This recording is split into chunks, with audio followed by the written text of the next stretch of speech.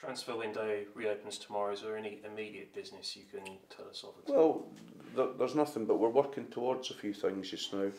We've got several targets, you know, and you know, over the course of the next few days, you know, me and Steve will work hard on trying to bring in the appropriate players, because, you know, obviously we have a situation now where after tomorrow's game, Chris Dagnall can't no longer play for the club, and I would imagine it'll be a situation where his own manager will want to see him because they've had a change of manager there. So that we've already lost Maguire back on loan, and now with the situation with Dan, it looks like very much that this could be Dan's last game. So, you know, in that respect, we need new players, and no doubt about it, because we're a paper thin squad. I've said that for some time. We've been very reliant on the same players, so we have to move quite quickly to bring in the appropriate players.